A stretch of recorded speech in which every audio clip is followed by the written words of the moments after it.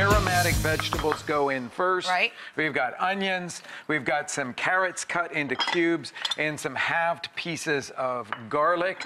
Now, next go aromatic herbs, of course. We've got a little bit of marjoram to go in here, some thyme, bay leaves, and then in Mexican style, I'm gonna throw in a big handful here of cilantro. Yep. And the really interesting, these people, I like them. They like cilantro. Yeah, people are really one way or another. They are one way or another, but I like the people that like it because it's one of my very favorite My things on the husband, it's planet. one of his Yes, favorites too, and absolutely. he always busts out his SAT words when he describes cilantro. He says, it's so verdant. It's so verdant. I love that.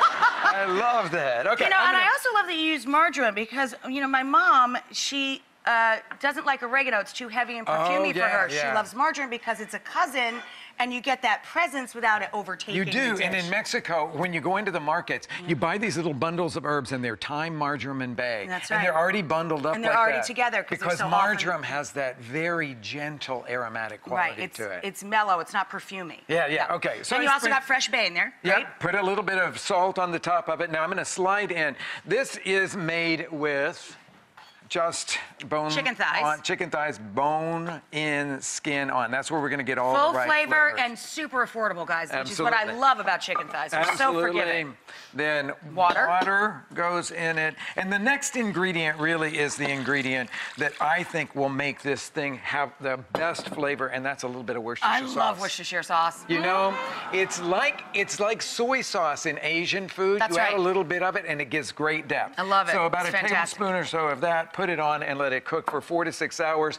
My slow cooker, I can set it so that after 6 hours it just goes to keep warm. Right. And then when I come home, I can have my dinner ready for me. It's great, isn't is. it? It really is. Absolutely. It's very comforting to people. Yes. Stage 2. Right. After 4 to 6 hours, you're going to add some rice to it.